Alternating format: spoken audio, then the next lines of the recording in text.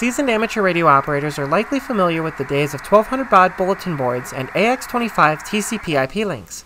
Today we have some amazing options such as the HSMM broadband hamnet and the Arden network, both of which use off-the-shelf hardware to build high-speed TCP IP networks in the microwave amateur radio spectrum.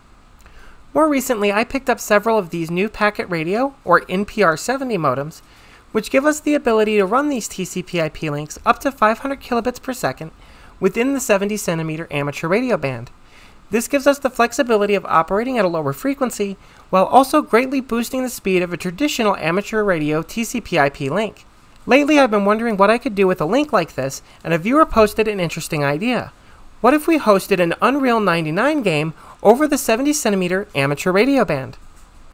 So to give this a try, I set up two of the NPR-70 modems, one set up as a master on my switch, and the other set up as a client, which is connecting to my Windows 10 laptop that you see here. So this is going to identify with a network that does not have internet connectivity, which is perfectly fine in our case. I'm going to open up our command prompt and just confirm that I am able to communicate via TCP IP over to a computer on the master side of our network. From here, we can go in and try a couple of games to see how well this actually works. Now that our TCP IP network is up and running, it was time to set up an Unreal Tournament 99 server. So I went ahead and had that configured for everything I wanted for this particular playthrough, and then went ahead and connected another client from the other end of the radio link. And you can see we're able to drop into a game. I actually get about a 112 millisecond ping, which is obviously not fantastic, but being that we're only running this at modulation 20, which gives us roughly 65 kilobits a second to work with, this is running fairly well. And of course you can see in the SDR window in the upper left hand corner that the amount of data being transferred back and forth on this simplex frequency between the two NPR modems has gone up substantially, as it's communicating back and forth with the remote radio client and the server that also is hosting the other player in this particular circumstance. Up next, I wanted to give this a try with one of my all-time favorite games, and that would be Unreal Tournament 2004. So in this scenario, we are set up on the laptop, which is running the client NPR-70 modem, and I'm going to go to join game here, and we're just going to manually connect to the IP address of the server, which is residing on a separate computer that is connected via the NPR-70 master modem. So this communication between my laptop and the server is 100% going over the NPR-70 modems on the 70 centimeter amateur radio network.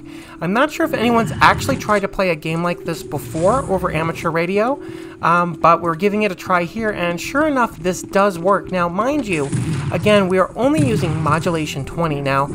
I'll put more information about the different modulation types in a future video, but essentially modulation 20 keeps these modems legal within the United States for me because it keeps it within the legal symbol rate that we can use in the 70 centimeter band.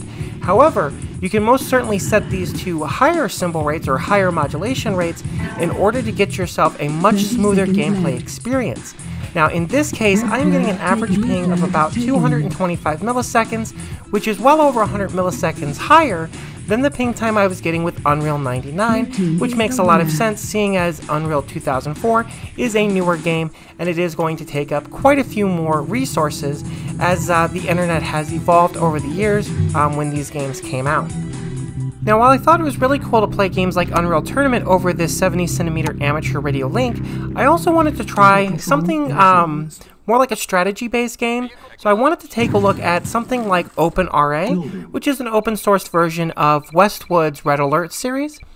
And basically, because the events are not quite as real-time, you're not tracking a player running all over the place.